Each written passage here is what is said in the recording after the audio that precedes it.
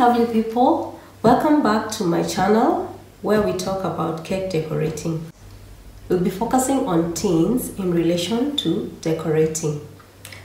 As we all know, cake decorating does not start from that blank fondant cake or that blank frosted cream cake. Cake decorating is a process that starts from your tins. So today we are going to focus about tins, and I'll explain to you how your design can pop out, how your design can look balanced and proportionate when you use the correct tin. So now you want that decoration to pop out and to look balanced. Your client comes to you, they want a 1 kg cake, and let's say the theme is a sunset theme. So already in your mind, or the picture you have, the picture that the client has sent you for inspiration, you already know the elements that will go in to create that sunset effect. We already know that there's a variation of colors, that ombre look, there's a variation of colors, there's the bright orange, and then it fades a little, and then there's that popping yellow, and then on top of added to that, we also have maybe some silhouette of animals and trees, and maybe there's a big sun right here at the corner. So once you know all the elements that are going into your cake, then you'll be able to know that you need a particular height for that cake.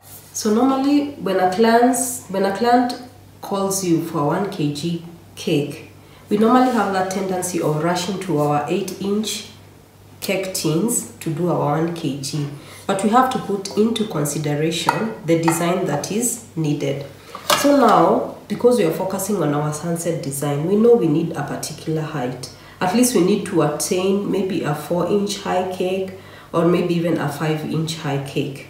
So what I would advise any baker that is starting out is invest in a 7-inch cake tin. I know these are not available easily because it's an odd number, so you have to have them made for you at the Juakali Artisan.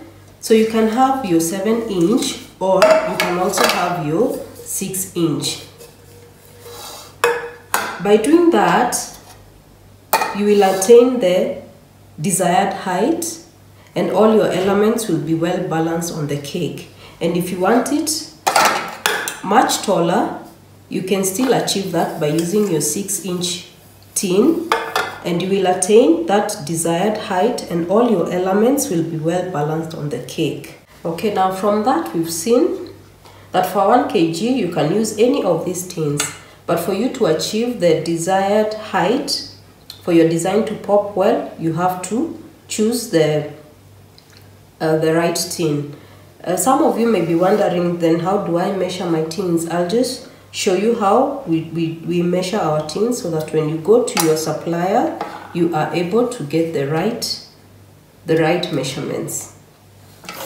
So for a 6-inch tin, we normally don't measure from this end, but we measure from the inside. So when measuring your tin, it's advisable not to measure from the outside, because the material can be thick and you might not get the correct measurement. So we normally measure from the inside. As you can see, from this end to this end, this is a 6-inch. This is a 7-inch.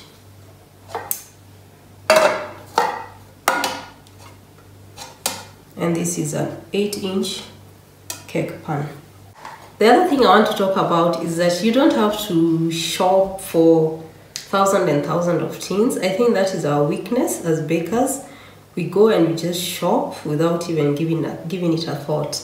There's that one tin that you can have in your bakery that is just multi-purpose, and you can use it for various designs. For example, the rectangle tin. You'll agree with me that with this tin, you are able to do very many designs with it. The mistake I did when I was starting out, I had an order for an open book, and I didn't know. I was cracking my head. I mean, how am I going to do an open book? So I went to my Juakali artisan and I had this huge tin made for me. And I'm telling you, I had to bake like 5 times to get exactly what I wanted, because with these so many corners, and then you're limited to the number of kgs that you need to do in this big, huge tin. So nowadays I use my rectangle tin. For example, if I'm doing that open book, I'll simply use this, and when I'm decorating, I'll just have to come and do a little carving right here at the center, just a little carving on the side, and yeah, I have my open book. I'll also use the same tin to do my closed book. I'll also use the same tin if I'm doing a bag. I can have this cut into various sections, and then I stack them one on top of the other, and I carve out my bag. So you really don't have to buy the bag and the books and the other smaller square tins. Well, you can use just one tin to do all those shapes. Okay, the last thing that I wanted to talk about concerning tins is we all know how it's so scary to carve cakes, especially if you're starting.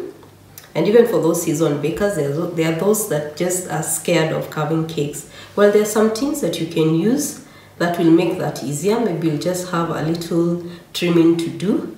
For example, I'll show you. There's a kiondo cake. I think that's the most requested design, especially here in our country. And I've had so many upcoming bakers asking me, which tins do you use? I'll show you. This is what I normally use for my kiondo cake. This is I don't know. It's actually a bowl.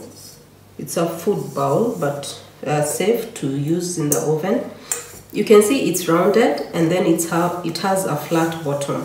So this is what I normally use for my kiondo. This is what you'll bake at your bottom, and then you will have a normal round cake. This is a 8 inch, sorry, that you'll bake. You can bake it in layers, and then have that on top of this rounded shaped tin.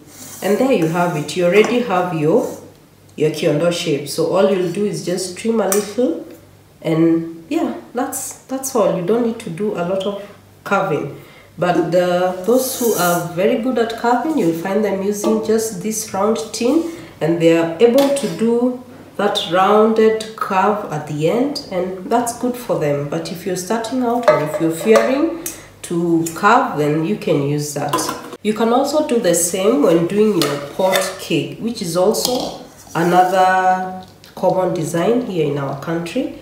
So for the pot cake, we use these 2 ball tins. I think you're all familiar with these shapes. So this is what we use. But what I do for added height, I normally have another round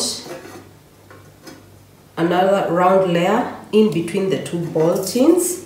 And when you cover like this, have this slightly, maybe an inch more than the ball tin, so that when you're carving, you can now join these 2 and have that curve flowing to this other bottom curve.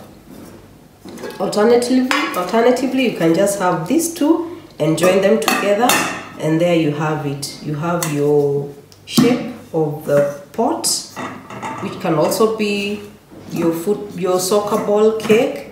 It can be your pot. It can just be a round cake that maybe you can have it as a tier on your wedding cake. And another point to consider when you're doing the kiondo, if you cannot get that flat bottomed cake tin that I've shown you, you can still use your ball tin and just trim off the base, so that your cake is able to sit flat on your cake plate. And these come in various sizes. I also have a smaller one that I do my smaller soccer cakes. Alright, that's all I had to show you today about tins in relation to cake decorating. And I hope this has helped somebody who is struggling with tins, the sizes and the shapes and all that. I hope this has helped you. So please feel free to subscribe, tell a friend to tell a friend. And if you have any comments, please comment on the comment section below. And if you have any questions, please also do the same. Bye-bye, and let's continue making the world a happy place. You can purchase this cake. One tin having...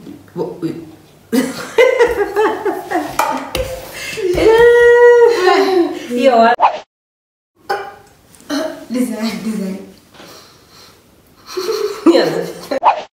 Other than that,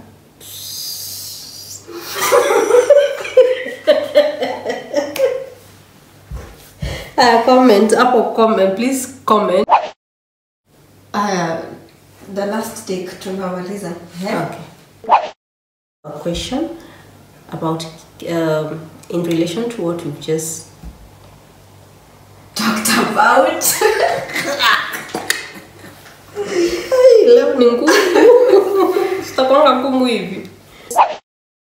This tin, sorry, it is rounded.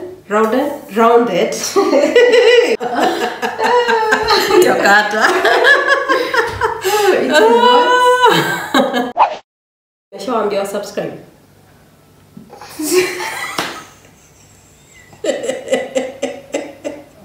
I think to December. Please subscribe.